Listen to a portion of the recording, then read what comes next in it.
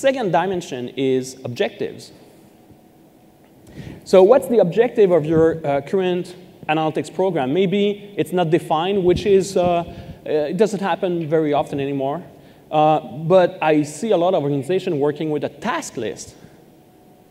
And then, you know, what happened with the task list? There's more coming in all the time, and you never have enough resources, enough time. And then the tasks get shoveled, you know, oh, this one is more important. And I see a P0 all the time, priority 0. It's more important than priority 1. So you make room. Maybe it's e-marketing optimization. So that's good. Maybe what you're trying to do with web analytics is optimize your marketing campaigns. No problem with that. So the thing with the model is not to reach level 5. We'll see that the thing with the model is to work within the limits and the constraints and work on what we can control, what we can influence and improve. Maybe it's e-business optimization. So when you look at if you look at a website, it's not only about marketing. There's sales, there's HR, customer support, and so on. So e-business is about optimizing all of those elements. Maybe it's the whole business that you're trying to improve. That's getting tougher. Expedia, obviously, is an online business, so you know, it's somewhat easier. But in traditional businesses, it's pretty hard to move from online optimization to business optimization. Or reinventing the business. We're reinventing the business, we see that in startups, because they always adjust based on the environment and the data they can find. Or we often see it also when, you know, a company files for bankruptcy. They don't have any choice of looking at data and reinventing the business. The best thing is when the business is getting larger and they adapt faster to the environment. The third one is the scope. The scope is about the size of the playing field. Would you prefer to do that or this? One is more expensive than the other. One is in the backyard, the other one you need to go somewhere. So it's the size of the playing field. Maybe you are improvising. So you come to a conference and you hear about, this year it's not too bad, but I've seen conference where everybody talks about social media and how important it is to have a Facebook presence and have a social media strategy so they get back to the office and that's the trend of the day. But next week it's going to be something else. Maybe it's the hippo game, highest paid person opinion. So the boss decides what is the priority. Maybe you're trying to optimize a specific activity on the website. Maybe the only control you have is optimizing the home page. Or maybe it's simpler. Maybe the only thing you can do is doing campaigns and optimizing landing page. But you don't have control over the checkout process because it's not in your department. It's not in your control. Maybe you are optimizing a single, I shouldn't say a single website, but I should say a single channel. So you do a good job on the web, but you don't look at social media or you don't look at call center. There's a strong relationship and correlation between what happened on the website and what happened in a call center. If you just work with your website and you don't look at the rest of the business, you're losing part of the equation. So what's interesting is looking at the whole ecosystem of the business. Look at the other data. So now we're starting to move from web analytics and drop the web. Just talk about analytics. Now we're going into the realm of Tom Davenport's business analytics. That's much more interesting. And beyond online, you want to optimize the offline also. So eventually, as web analysts, my dream or my hope is that we will drop the web part and we will simply be analysts. Give us the data, give us a challenge and a business context, and we will analyze what is available and come up with recommendations for the business. We don't care if it's the online part or the offline part. What we care about is improving the success of the organization. The fourth one is the team and the expertise. So as I said, it's already hard to find good people. It's harder to retain them. So what is the structure of your team? Maybe you don't have any dedicated resources. Usually it's not too bad in that respect. Maybe it's a project team. Again, the problem with a project is once the project is over, everybody goes back to their own business. Full-time analysts, distributed team. So when I do, I'm doing a workshop on Thursday, and one of the aspects is, what are the skill sets of the people doing web analytics? Who would be considering themselves as being more marketing-oriented, more IT? Usually we see, always the power struggle or the struggle between IT and marketing. I have an IT background, but I've managed to go on the business side. It's similar everywhere. So what's interesting is to have a team where you get very diversified skill sets that complement each other. That gets more interesting.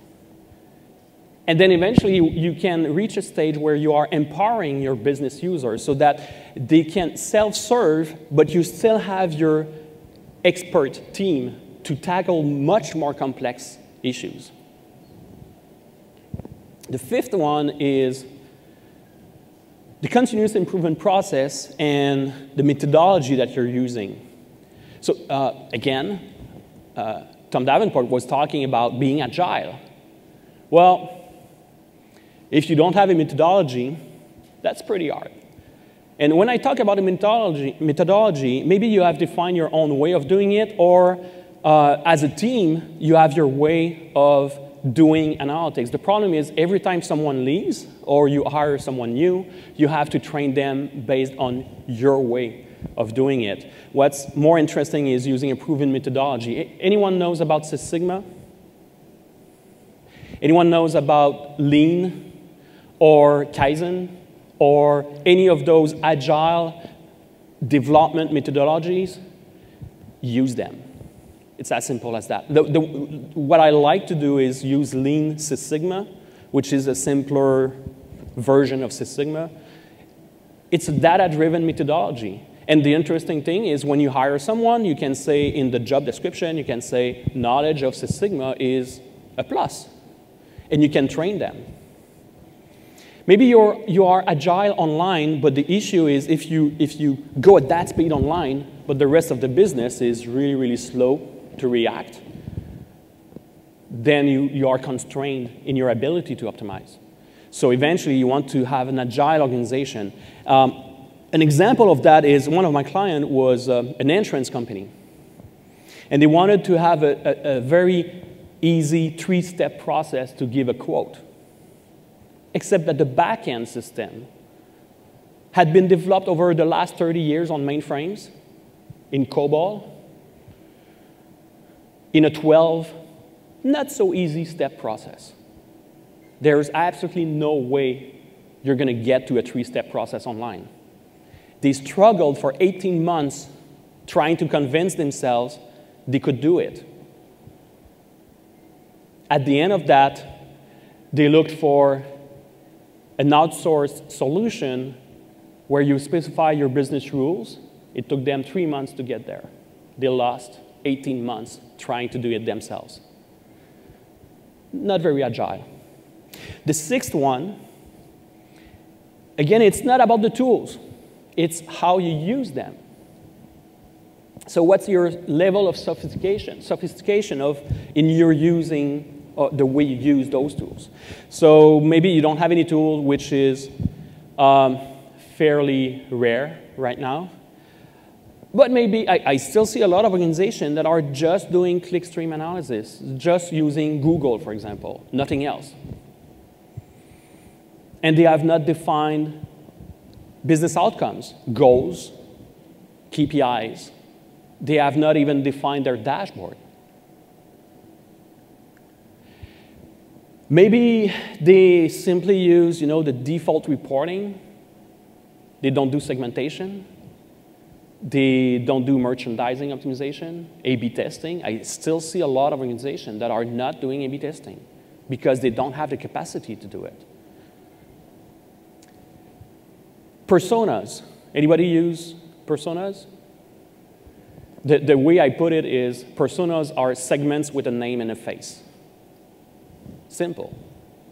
Start there. But it's a lot easier to go around in a business and always keep in mind what would Bob do on the website. And you know who Bob is. He shares attributes of segments. Multiplicity, I guess everyone knows about how Avinash presents multiplicity. Basically, in a scientific approach, you never use a single tool to look at something. You will look at the temperature and the color. You will look at different attributes using different methodology or different tools to define and describe what's going on. So never use a single tool to do your analysis. Linking and merging the data, multivariate testing, behavioral targeting, defining lifetime value, that's getting harder already, because most web analytics tools some of them will struggle to give you just visitor information or good quality visitor information, but when you start to try to evaluate customer value over a longer period of time, that's getting more serious. And then predictive analytics and activity-based costing is the next phase. And again, beyond, when you reach level 4 and 5, you are starting to go in the realm of business analytics and Tom Davenport's concepts. So what I see most often is, I was expecting the screen to be there. What I see most often is something like this, where it's totally unbalanced. You know, low buy-in from management, but unrealistic expectations in terms of the scope and the objectives. You don't have enough resources. You don't even have a process in place to do analytics. You will fail. So you need to first realize what's the current state, and then decide what is the desired state.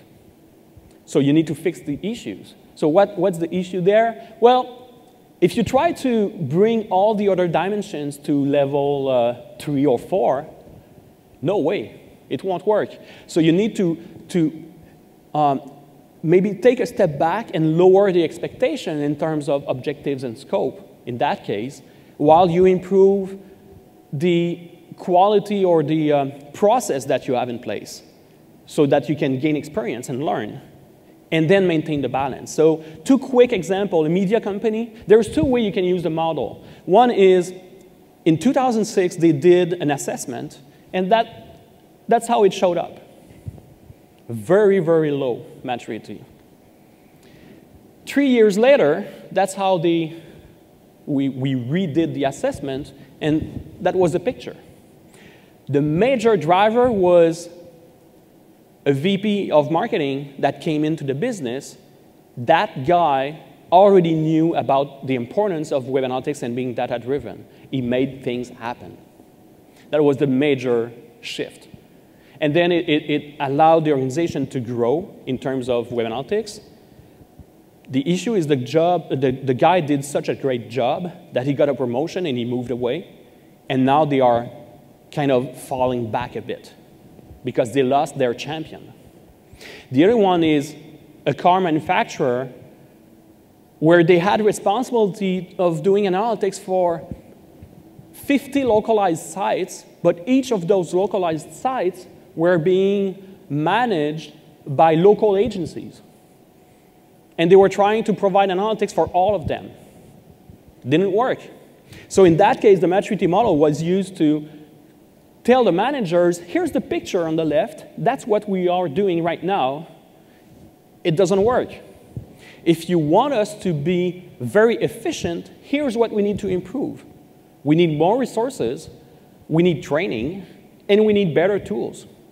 But also we need some stronger buy-in from managers throughout the organization. Because otherwise we're always stuck in our little corner trying to make things happen, and it doesn't work. So you can go online and do a self-assessment.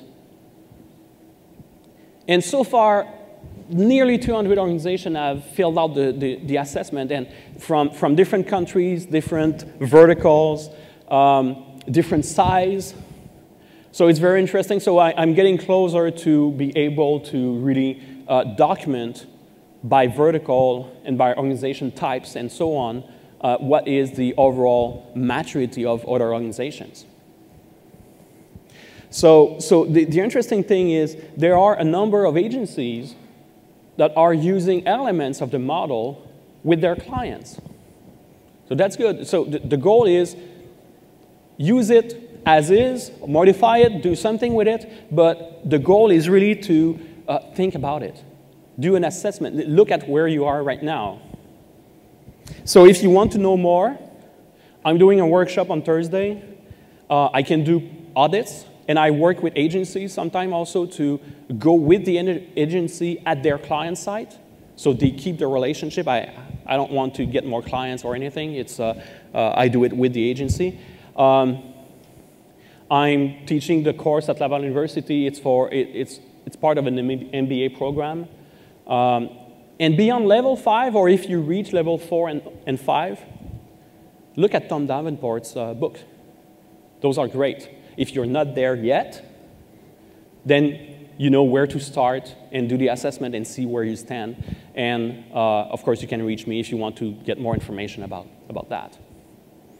And different ways of reaching me. Basically, search for my name or eMeria, and you'll find me.